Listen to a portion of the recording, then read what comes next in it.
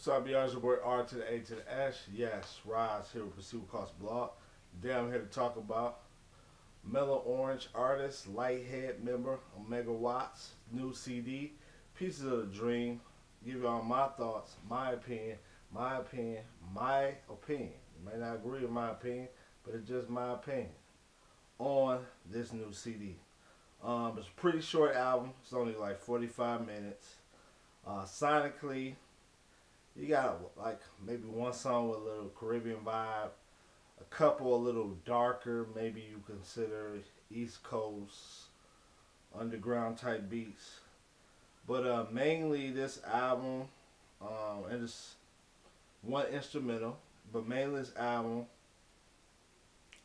is really more of a funk, electronic disco type of album, sonically.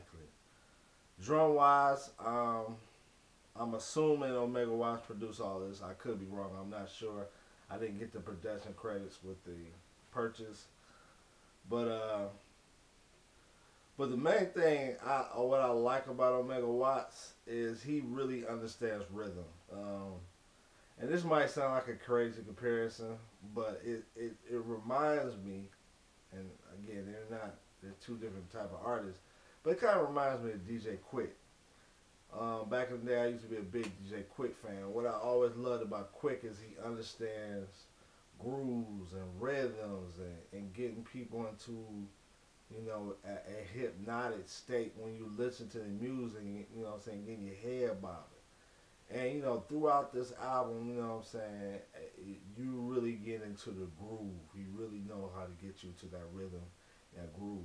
And, you know what I'm saying, particularly I'm gonna say it, art that comes from Christians, that a lot of them really don't understand that. But for him, I think he does understand that formula. Um, Now, my favorite parts of this album that gets in the quote unquote in the groove, it's sort of like when he turns into, and it's a metaphor, but sort of like when he turns into DJ Ohmega Watts. There's a song on here called Just Wanna, and it seems like from there until, let's see, Icarus, is it Icarus I believe it's called, it just really turns into a party vibe. Like the way he blends the records together, just the whole vibe of it.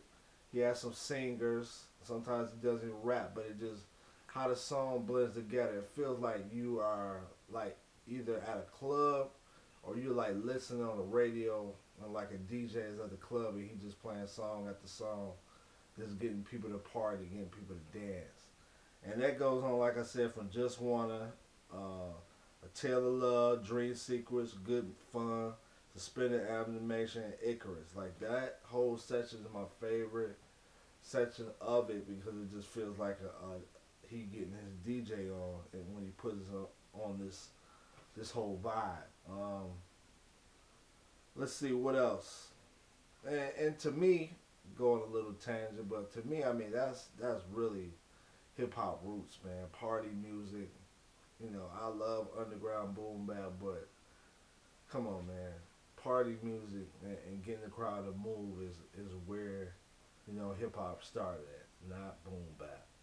And so that's why I really enjoy that section. I wish he could have did a whole album like that, just a whole party album. That's an idea. Throw it out there. I'm sure he's not gonna watch this, but just nonetheless. Some of my favorite stuff on here. Song Rock Rhyme with Money Matt. It has like an old school video game sound effects on here, just mixed with the 80s type of drum. And he sort of has like this rock him vibe way he's rapping. Dope. Cosmonauts is a Stefan Otto. I never heard the dude, but his cadence on this song is crazy. I mean, and to me, he's even better than Ohmega Watts on here. But this dude cadence is nice.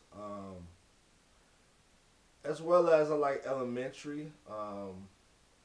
You know, he, like I said, Ohmega Watts is he's definitely a Christian, and quote unquote he doesn't preach to folks, but there are definitely some sections where he explains his Christian faith, and on this song Elementary, as well as another song forgot the name of, where he just really goes into what the Christian faith is about. So yeah, it's a fun party album.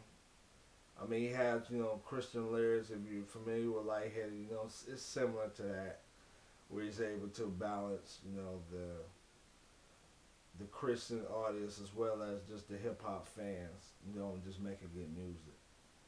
Um, Really nothing bad about this album to me. I think it flows pretty well. I like the guest appearances. I like the singing. I like the whole party vibe with the mixture of the funk.